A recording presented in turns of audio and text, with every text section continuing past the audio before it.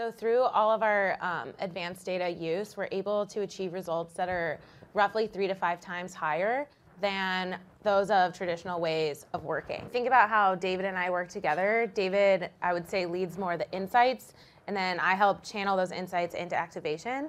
So as David was able to collect the data, enrich the data, and analyze or model the data, then I could become the conduit to help us figure out how do we advance the way that we're activating our media, measuring our media, and then making optimizations on it. There's a whole bunch of structuring that you need to do to make sure that that data is conducive towards analytics. So that is really the most challenging part, is getting all of the infrastructure in place. Because then with digital properties as well, you're getting clickstream data in there too. So you've got to find a way of tying all of your transactional data. You have to tie all of your engagement data to really build out this whole 360-degree view of the customer. When you think about people that might be like me that might not be able to write out a SQL code and pull a list of first-party customers to activate against, that also presents a challenge. So one thing that we've worked with you guys to do is build a list cutter tool. So it's a way for somebody like me or our agency partners to really go in and easily pull out the segment that they want so that we can activate against that segment.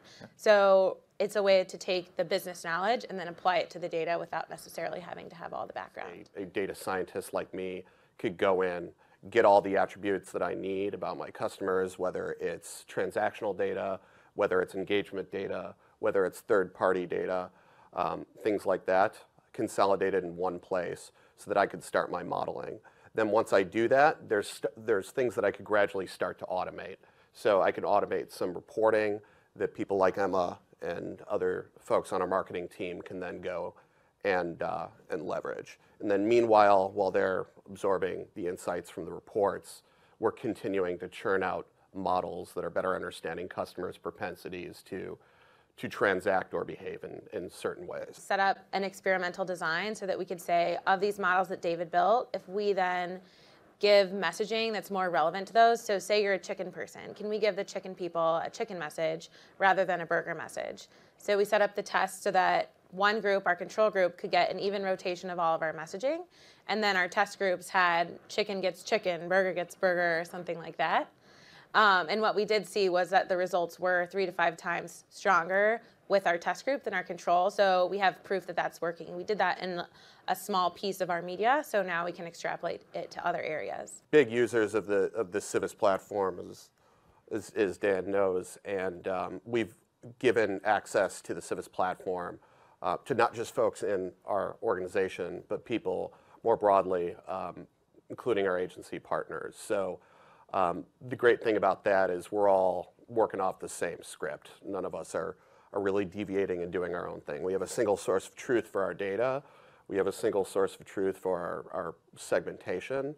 And granted, that changes over time, but we're always looking at the same segments. We're always looking at the same data. We are always accessing the latest analysis that we've done within the platform. So that's really helped in kind of being that guiding, unifying force across all stakeholders to unite behind more data-driven marketing. Our president is an avid Tableau user, so we're very lucky in that regard. So we have reports that we generate up to that level. We have reports that we generate up to our officer, who's the chief marketing officer. But your president uses Tableau. Yeah. Oh. Yeah, on his phone too. The biggest project on my horizon that I'm super excited about that I'm working with you guys on is right now, as we measure our media, our key KPI is really tied around behavioral location data.